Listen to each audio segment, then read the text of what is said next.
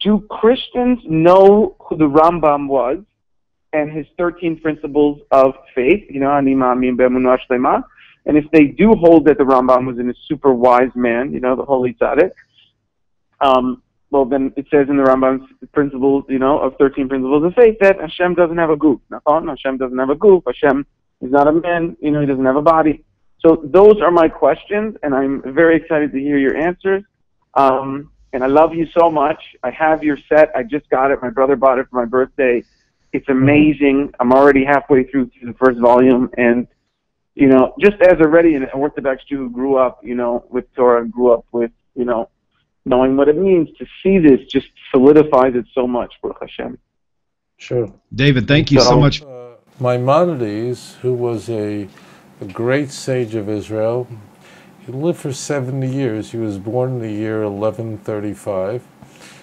He was one of the giants. That Maimonides speaks about Christianity. There are the 13 fundamental principles of faith of Maimonides.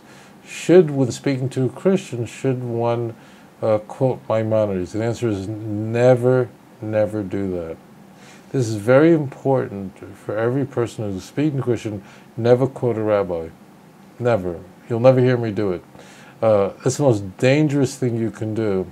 And it's almost putting a stumbling block before the blind, because the Christian really is only interested in Scripture.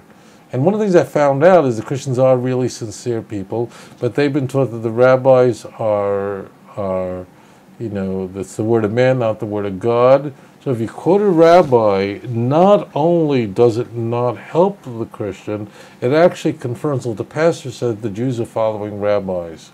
Now, in fact, the 13 principles of faith are founded on Scripture. They are. But I need you to trust me here. When you speak to a Christian, the word rabbi had better not come up in your conversation. Later on, they will have emunas chachamim. But I will tell you this, that when you're talking to a Christian, if you quote, say, my rabbi said, the conversation just ended, and the Christian is gone.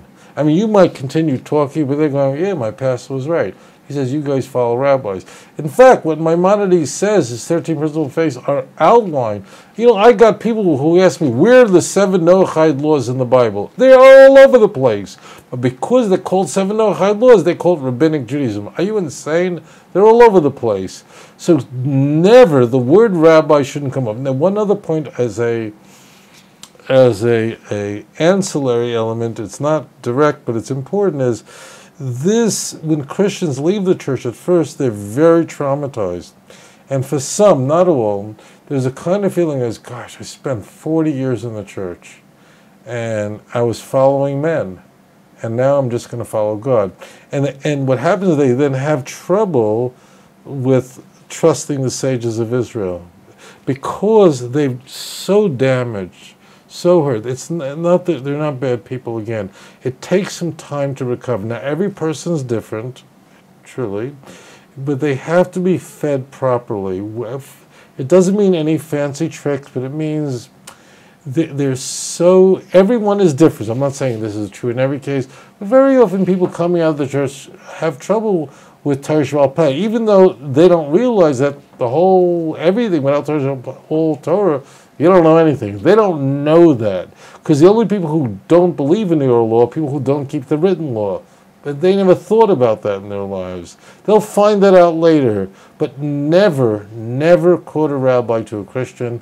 It's not that it's right or wrong. It will completely shatter. The conversation is done. It's over. And you've confirmed to the Christian that you are, what you believe is based on rabbis rather than Scripture, which is completely not true.